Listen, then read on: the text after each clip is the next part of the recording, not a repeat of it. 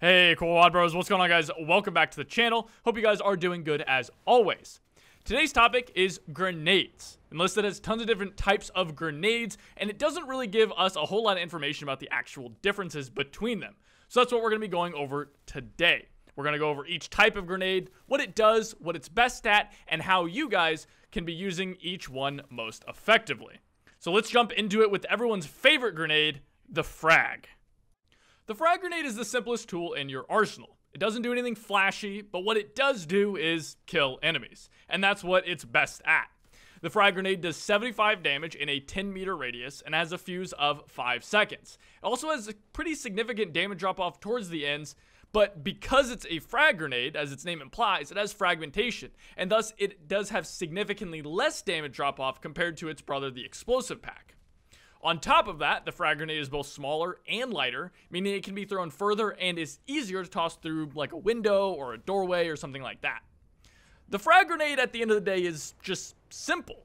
You use it when you're attacking an objective, or maybe pushing an enemy rally point, or when you see any clump of enemy soldiers running around.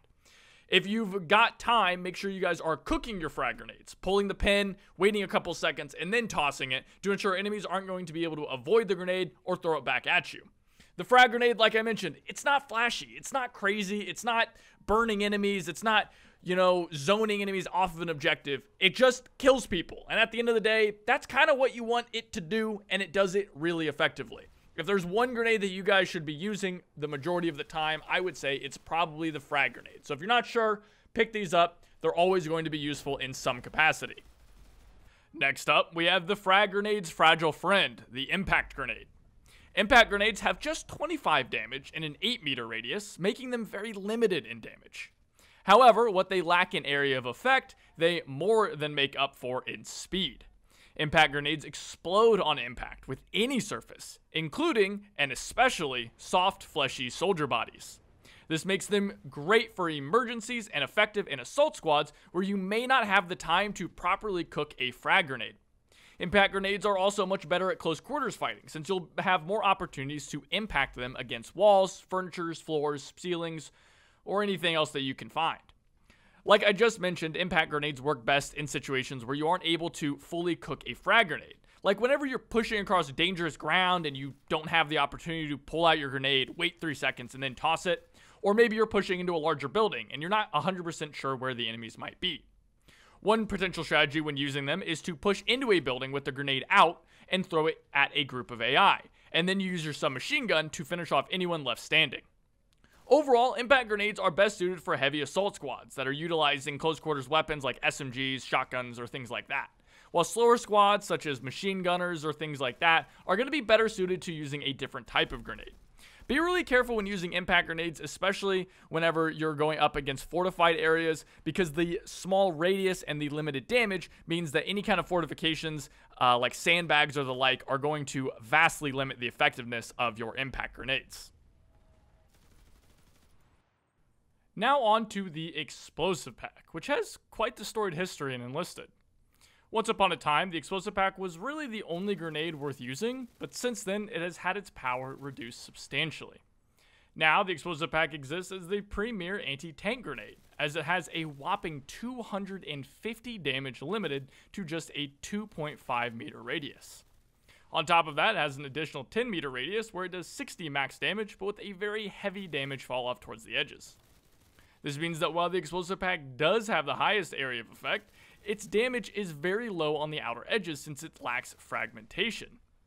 The explosive pack is best used as an anti-tank weapon to give your soldiers a fighting chance against armored vehicles, or to ambush them for that matter. When using explosive packs, make sure to always cook them as much as possible, since this will ideally prevent enemy vehicles from maneuvering away from it, and cooking the explosive pack also limits enemy infantry ability to retreat to the outer edges of the explosion pack's radius, where they'll take very, very small amounts of damage.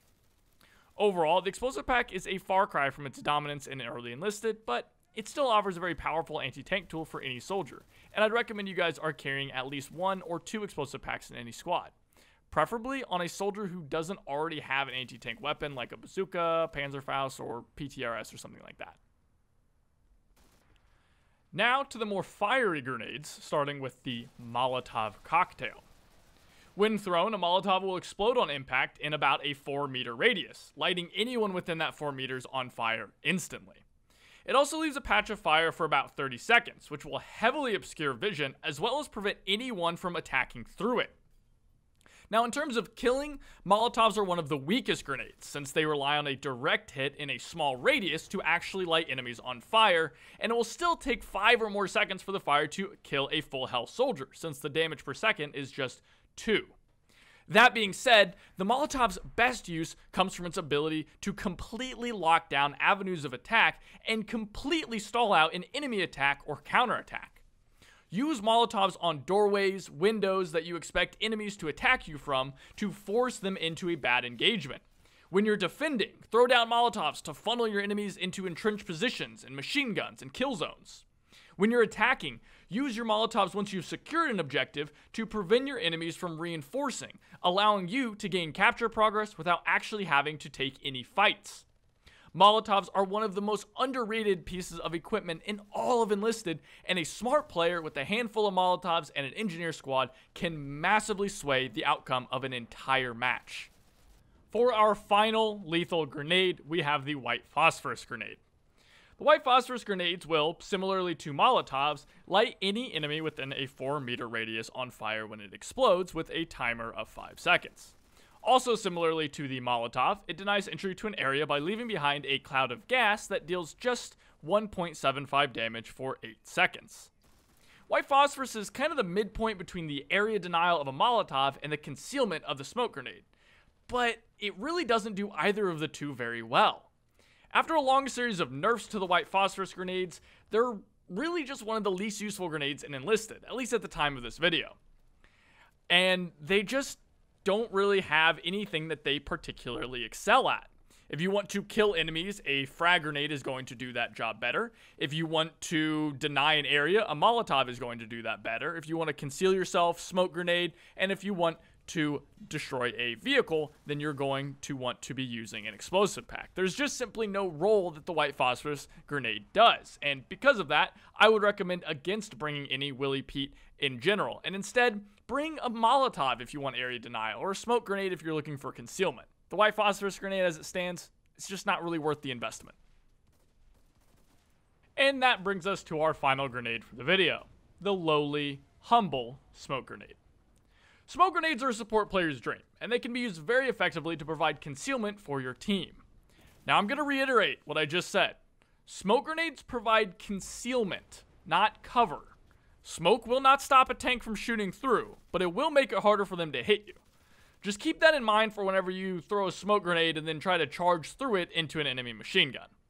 Smoke lasts for about 30 seconds and in a fairly large radius. One important tip is to throw smoke onto enemies, not in between yourself and the enemies.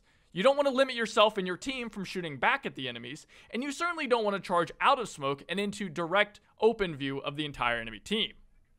Keep in mind, many enemy tanks and your tanks can also utilize smoke rounds, as well as radio operators calling in smoke barrages.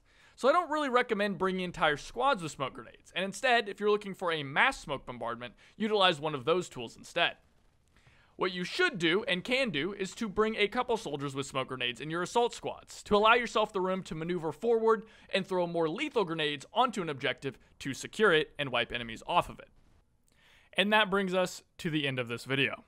There's always more tips and tricks to learn, so guys, please leave a comment down below with your best tip or trick for utilizing grenades in Enlisted, so we can all have some more tips and tricks and get better at the game. While you're there, leave a like and subscribe because it does help me out a ton and I really do appreciate it. And finally, if you're new to the channel or to Enlisted in general, make sure to check out my other tips and tricks videos for the various parts of Enlisted that aren't explained very well like grenades. But without anything else, thanks again for watching, guys. I'll see you next time. Take it easy.